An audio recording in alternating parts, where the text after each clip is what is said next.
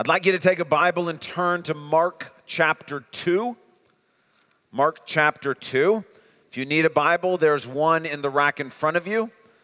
In those Bibles, it's page 813. Mark chapter 2.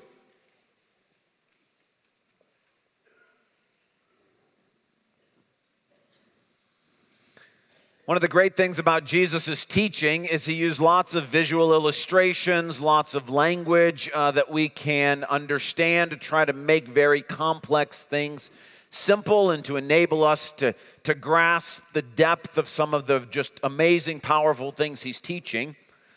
And so this morning we have a saying from Jesus, which I think if we lived in the first century context, we might understand a little better. And so this morning what we're going to do is a little bit of a science, well, it is a science experiment.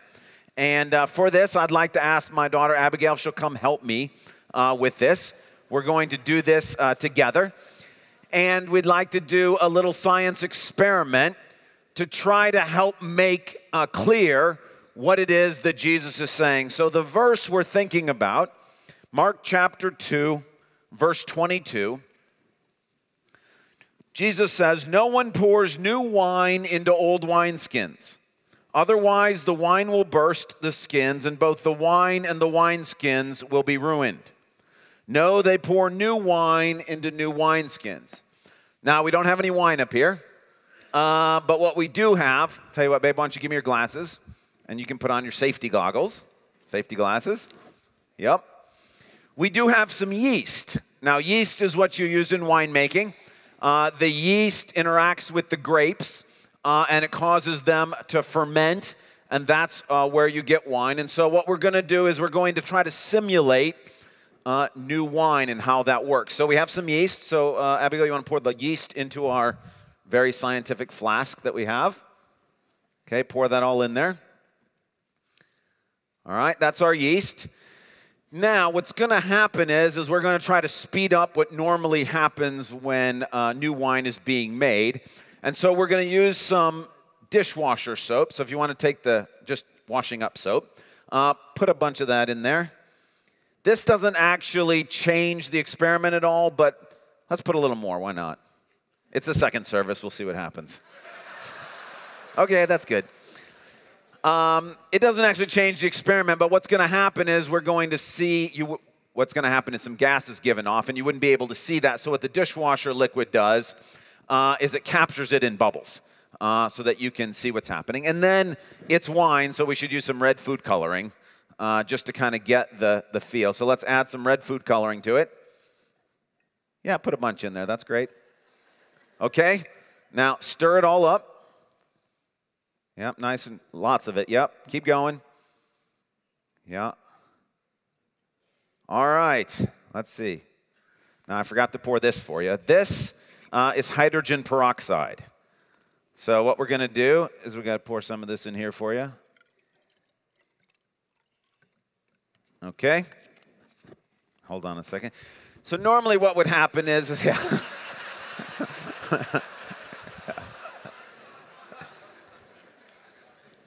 Normally what would happen is that the yeast interacts with the grapes to form wine, and carbon dioxide is given off. We can't simulate that, but the hydrogen peroxide will interact with it, and what's given off is oxygen. And so that's what's supposed to happen. So Abigail, go ahead. Why don't you pour that hydrogen peroxide in there, and let's see how this goes.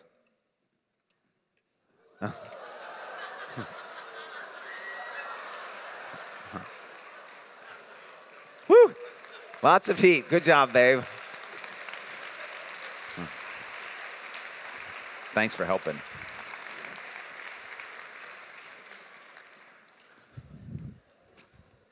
Yeah, it's warm. Pretty cool, huh? Now, what do you think would happen if that was inside of a dry, crusty, hard wineskin? It would burst the skin. That's the idea. Now, we've sped up the process, but it's the same idea. You have yeast that is interacting with grapes, and they would be giving off carbon dioxide, and the idea is it's going to expand. There's going to be expansion that takes place, and so Jesus says, Nobody puts new wine into old wineskins, or else it will burst the wineskins. Now, that's what that statement means, okay? If we lived in the first century or if we were winemakers, we might be able to understand that. We've done this illustration to try to show you this is what happens scientifically is you have expansion that's taking place. But the important question for us is, what does this teaching refer to? Okay, we know what it means. We know now what it means, is that new wine expands, it would burst the wineskins.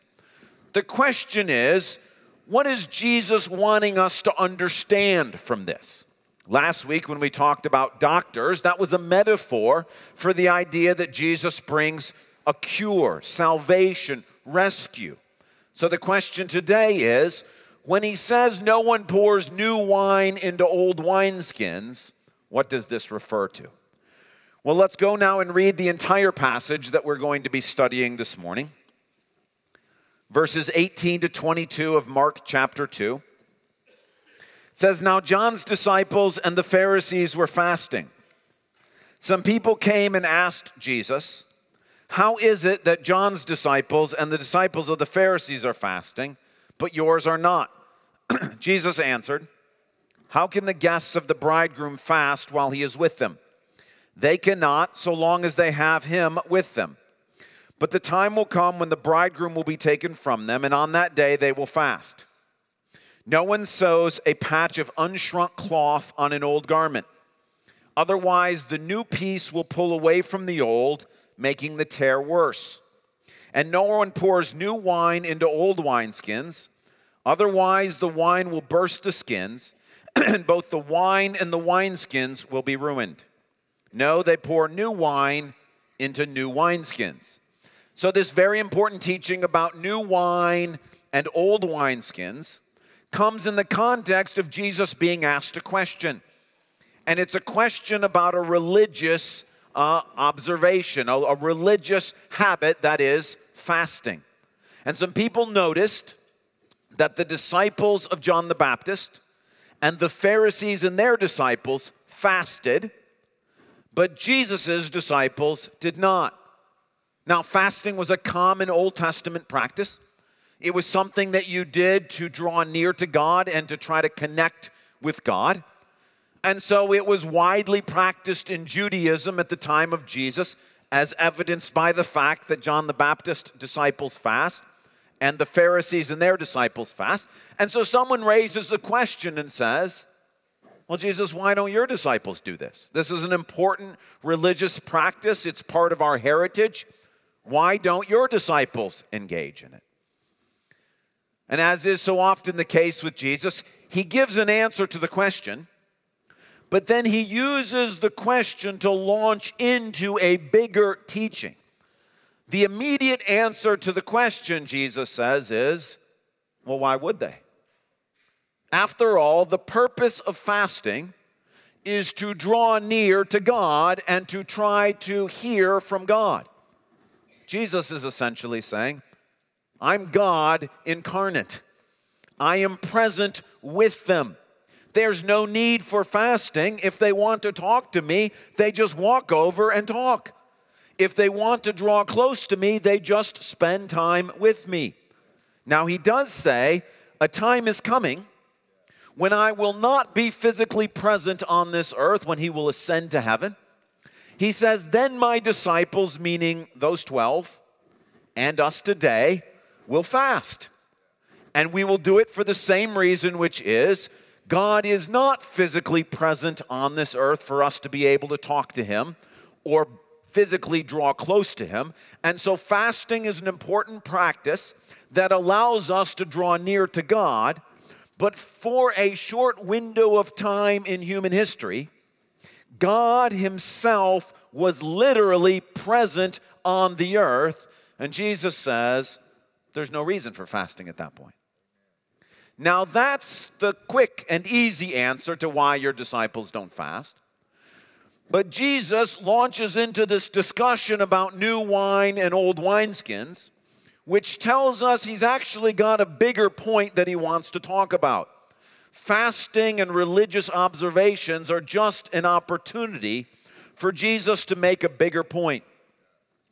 Now, to recognize the bigger point that Jesus is making, we need to understand that this passage that we just read comes in the context of some other things going on in Mark 2 and 3. You see, one of the downsides of just picking a passage and going through it is that sometimes you can miss the forest because of the trees. You can forget that the passage we just read has stuff that comes before it and stuff that comes after it. This is one of the blessings and benefits of being able to preach through the entire Gospel of Mark. Now, it's going to take us some time, but the important thing is we get to go through story by story, and we get to hear and experience this book exactly the way the Holy Spirit wrote it. Now, some of you have been with us as we've gone through the Gospel of Mark. If you haven't, that's perfectly fine. You're here this morning, you're going to hear it.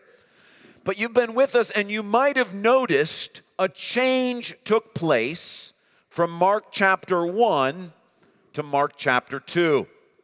In Mark chapter 1, Jesus is being introduced. He's going around preaching that the kingdom of God is drawn near. He's calling disciples to himself. He's talking about the Holy Spirit. He's casting out demons. He's healing people. And everybody loves him. This is great. Everybody's good with this. Praise the Lord. What a blessing from God. Here is someone who is providing healing, rescue, who's teaching amazing things. But in Mark chapter 2, a very important distinction happens. Look over with me at verse 6 of Mark chapter 2. Verse 6.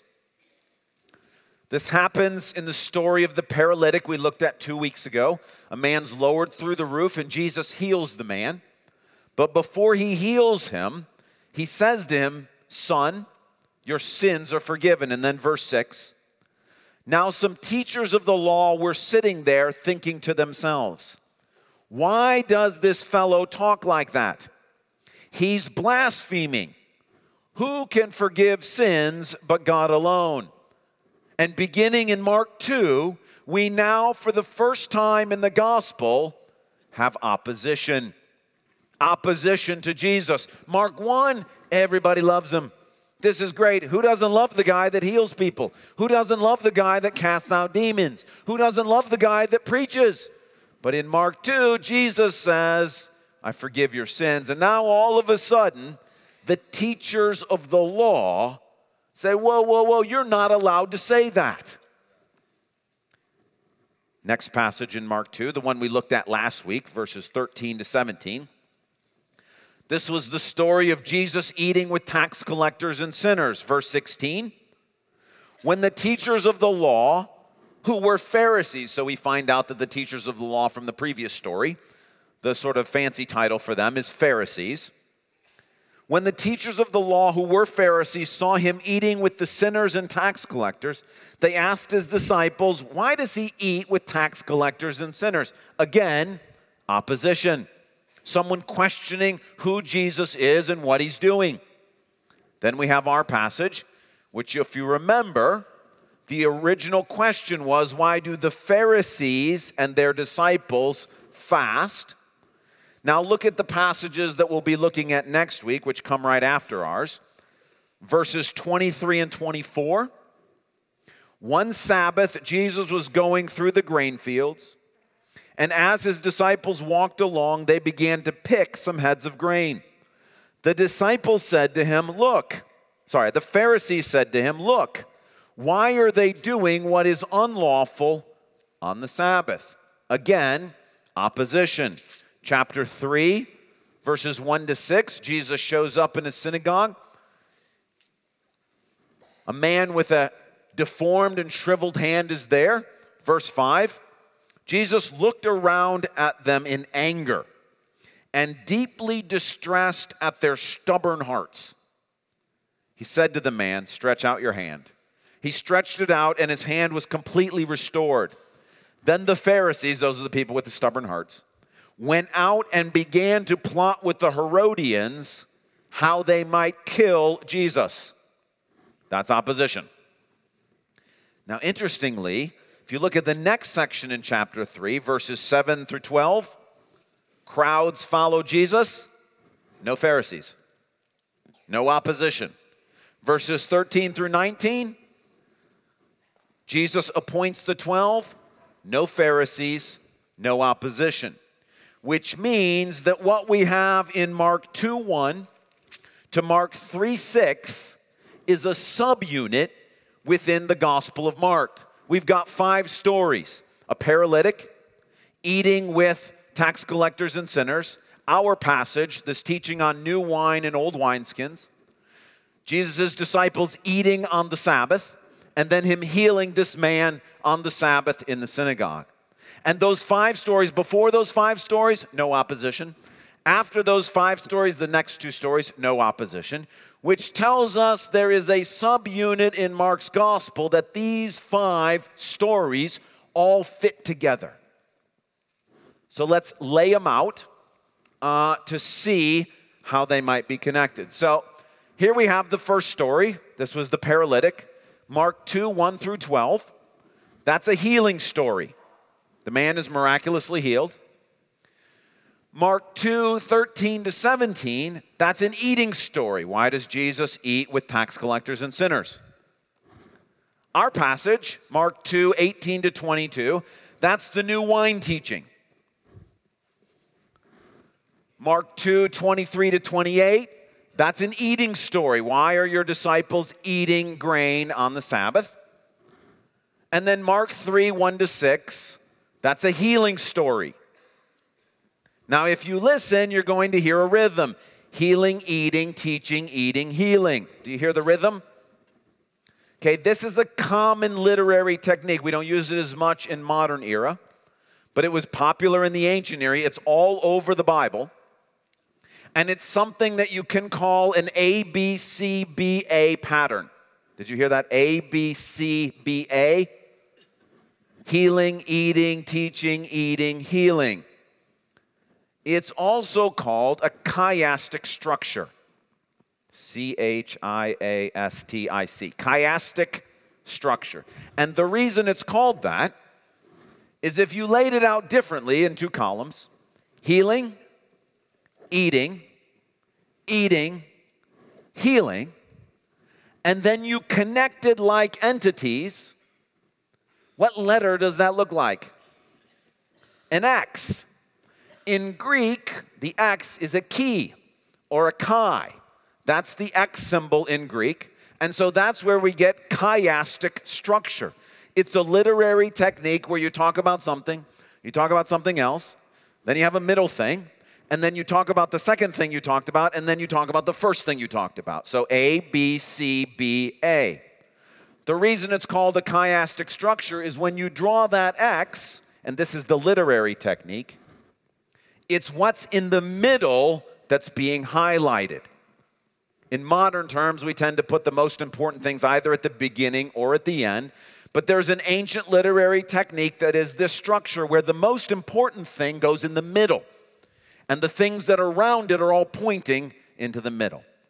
Which means that the teaching that we have in Mark 2 explains what's going on in those other 4 stories. And those other 4 stories illustrate and make clear what it is that Jesus is trying to teach in Mark 2, verses 18 to 22. All right, you with me? So let's go back and look at those 4 stories again and see what they help us to understand about this teaching that Jesus is giving, which is about way more than just fasting. Story number 1, Mark 2, 1 to 12, that's a healing story. Now, we said there was opposition. Who was the opposition from? The Pharisees, teachers of the law, meaning these are people who are well-versed in the Old Testament. Now, what was the charge, if you remember, that they leveled against Jesus when he said to the man, your sins are forgiven? Blasphemy. In other words, they're charging Jesus with violating the first commandment. So of the 10 commandments, number 1 is on issue here. You shall have no other gods before me. And the religious leaders and the Pharisees are saying, wait a second. When you just said that you can forgive sins, that's blasphemy. That's a violation of the first commandment. You're not allowed to say that. What's Jesus' response? The Son of Man has authority on earth to forgive sins. He says, I want you to know I have the authority to forgive sins. Second story. This is the eating story we looked at last week, Mark 2, 13 through 17. Who's the opposition? Still the Pharisees. Now, what's the charge? The charge is a lack of holiness. Okay, they say, why are you eating with tax collectors and sinners? Which is actually an accusation of breaking the second and third commandments. The second and third commandments have to do with the holiness of God. We do not take God or his name and associate it with profane, common, sinful sorts of things. It must remain separate and holy. And when the Pharisees see Jesus, who they think is a teacher or a prophet or some kind of religious person, they're not sure what to do with him. When they see him eating with tax collectors and sinners, to them this is a violation of the second and third commandment. He's not being holy. He's not honoring the holiness of God. What's Jesus' response? I'm the doctor. Why would I stay away from sick people? I'm the doctor. It's my job to help them get better. Okay, third story. Mark 2, 23 to 28. We're going to again look at this and the next one next week. But for the big picture idea here, this is an eating story. The opposition, again, the Pharisees. Does anyone remember? I just read it briefly. Does anyone remember what the charge that the Pharisees made against the disciples in this story was? Sabbath, which is the fourth commandment. A violation of the fourth commandment. Jesus' response, verse 27 and 28 of Mark 2. Then he said to him, the Sabbath was made for man, not man for the Sabbath. So the Son of Man is Lord of the Sabbath. Jesus is saying, hey, look, I made this thing. I get to decide how it's used. Fourth story, healing story. Opposition, still the Pharisees. Charge is the same as the third one. It's happening on the Sabbath, which is a violation, so they think, of the fourth commandment. And Jesus' response, chapter 3, verse 4. Jesus asked them, which is lawful on the Sabbath? To do good or to do evil? To save life or to kill? But they remain silent. And Jesus' response is, I'm here to give life. Now, if we look at these four stories, what they're doing is notice they are playing the opposition against the person of Jesus.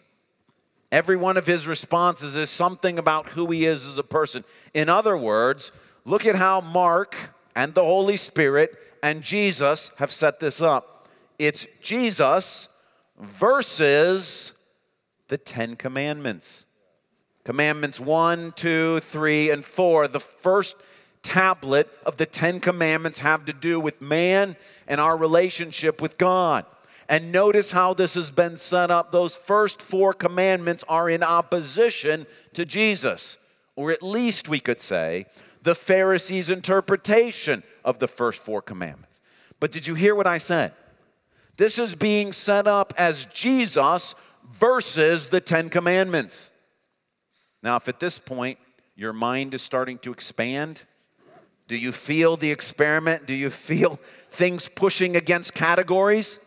Wait a second, what do you mean Jesus versus the Ten Commandments or the Pharisees' interpretation of the Ten Commandments? Do you understand why Jesus is going to talk about new wine in old wineskins? The idea, do you feel the pushing, the bursting of categories? The idea that there is pressure on what we thought about the Ten Commandments or what we thought about the Old Testament or how the Pharisees were viewing things? That's what's going on in this passage, which brings us to the teaching. Jesus says, okay, look, there's a couple things you need to understand here. Number 1, verses 19 to 20.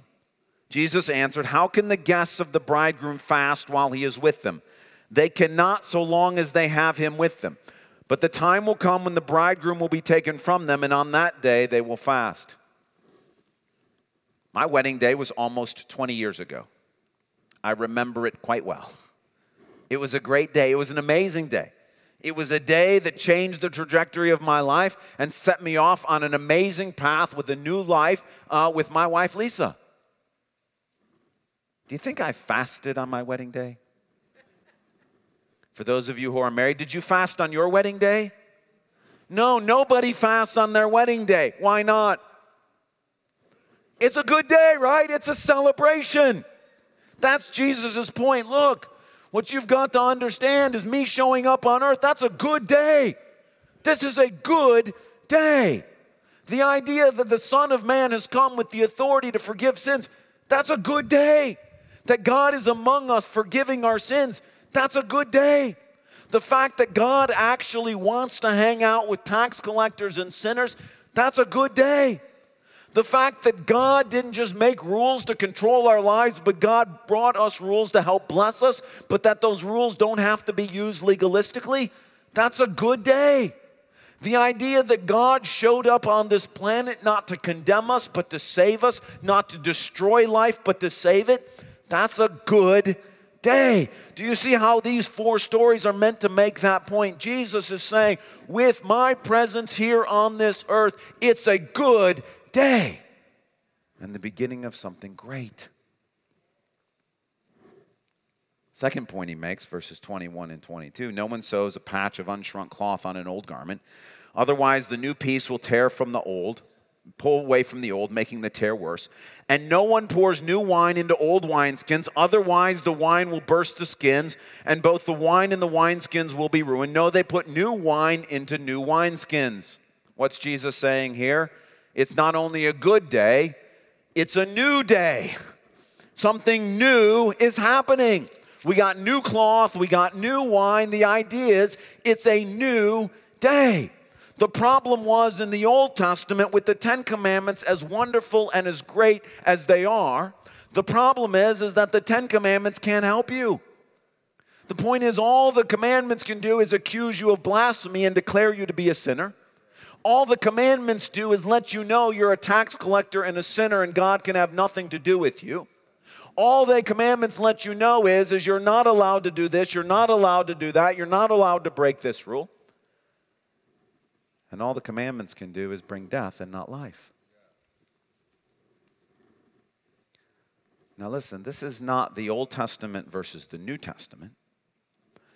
But it is an acknowledgement that because of the sinfulness of humanity and the holiness of God, in the Old Testament, humans' interaction with God more often than not brought death and destruction and separation and difficulty. But Jesus is saying the God of the Old Testament has now come in bodily form because he loves you and he loves me and he loves tax collectors and he loves sinners, and something new is happening. Jesus is not here to bring Judaism 2.0. This is something new. It's something unheard of. Yes, the Old Testament pointed to it. But what is happening in the person of Jesus is new. What's the old wineskin? The old wineskin is the old legalistic way of thinking that came out of the Pharisees' interpretation of the Old Testament. And Jesus says, it's a new day. It is a new day. Now listen to his 2 points. Verses 19 to 20, it's a good day. Verses 21 to 22, it's a new day. Do you hear that? It's a good day, it's a new day. It's good, it's new. Good, new. Good, new. This is the good news. It's the gospel. Mark begins his story with the beginning of the good news of Jesus, the Messiah, the Son of God. This subunit is designed to teach us, what does it mean that it's good news? It means it's a good day because Jesus has shown up to forgive sins, to hang out with sinners, to make sure the rules are a blessing and not a curse, and to save us and not destroy us. And it's a new day because God is now free in Jesus to do stuff that the Old Testament, the Old Covenant, the law simply couldn't do. Paul tells us if there was any way for God to write a law that would bring life, he would have done it. It's not possible. What's Jesus' point? The good news is about a person. The good news is that Jesus has come in the flesh. It's not about rules, it's not about regulations, it's not about systems. And the point is, in Jesus is life. Infinite, eternal, all-powerful, omniscient, compassionate, merciful life. And that life cannot be contained by the systems of this world. That when God stepped into the world, the governments of the world, the systems of the world, the democracies, the capitalisms, the communisms, the socialisms, the monarchies, the systems of this world cannot hold him because he is expanding beyond all bounds and all means. Even the Old Testament and the Ten Commandments, as great and wonderful as they are, cannot contain the infinite majesty and glory of Jesus. Because in him is life, and life is alive. And all those old wineskins, they burst at his presence. This is the good news. The good news is not Christianity is a better religion than Judaism or Islam or Buddhism or secularism. The good news is not, here's a set of rules that you can follow that will make your life work better.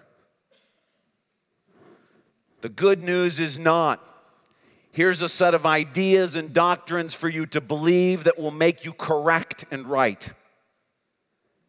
The good news is that God has come in the person of Jesus and that you and I can have a relationship with the infinite source of life. It's about a person. It's not about a set of laws. It's not about a set of rules. It's not even about all these beautiful, amazing, infallible, God-given words that God has put in here. It is about the fact that the infinite, eternal God has come to dwell among us in the person of Jesus. And that what God is offering to us is a relationship with him. A relationship with Jesus. Not a set of rules, not a bunch of things to follow, not a whole bunch of stuff to pray and fast over, as great as all that is. This is why the discussion of fasting launches Jesus into this bigger conversation. It's not ultimately about Bible reading or fasting or prayer or going to church or all these wonderful, great, God-given activities. It's about one thing, a person. A man who is 100% human and also completely and totally God. And the good news is that the living God, who is the source of all life, all joy, all peace, anything good that can possibly exist comes from God. This God chose to become one of us and with open arms invite us to embrace him and experience in him life. What are we thankful for this Thanksgiving? Jesus. Not a system of rules, not a religion, not a way of thinking, not a set of doctrines, not a list of good practices. A living, breathing, resurrected person who none of the systems of this world, no theologies, no philosophies, no forms of thinking, no ways of doing things, no patterns, nothing in the entire world in which the universe itself cannot contain the life that is within him. That person is being given to us to dwell in our hearts by faith, that through his Spirit, he is with us today and tomorrow and for all of eternity. We're thankful for Jesus. Let's pray together. Jesus, we do feel our minds expanding like new wine in old wineskins. Thank you that you've come to teach us. Thank you that you've come to give us life. Thank you, Lord, for blowing our categories. Lord, all of us grew up with ideas and have today even ideas and thoughts of who you are and how you have to interact and what you have to do. Thank you for being bigger and better than anything we could ever hope for or imagine. Thank you for being better than all the systems of all the wisdom of all the world and all the universe. Thank you that you've come to give us life. Forgive us for the ways in which we've tried to be old wineskins to your new wine, that we've tried to control you and manipulate you and hold you in, that we've tried to make you tame and safe and controllable. Thank you that you are none of those things. Thank you that you are love and light, and that you are with us. And thank you that your life overflows and that through you streams of living water that will never cease and never end can flow in us. Jesus, what else do we have to be thankful for except you? Heaven has nothing we desire except you. Earth has nothing that we want but you. And so this Thanksgiving, Jesus, we stop and say thank you. Thank you for choosing to become one of us for all of eternity, that we might be with you and you might be with us. And we praise you and thank you. Amen.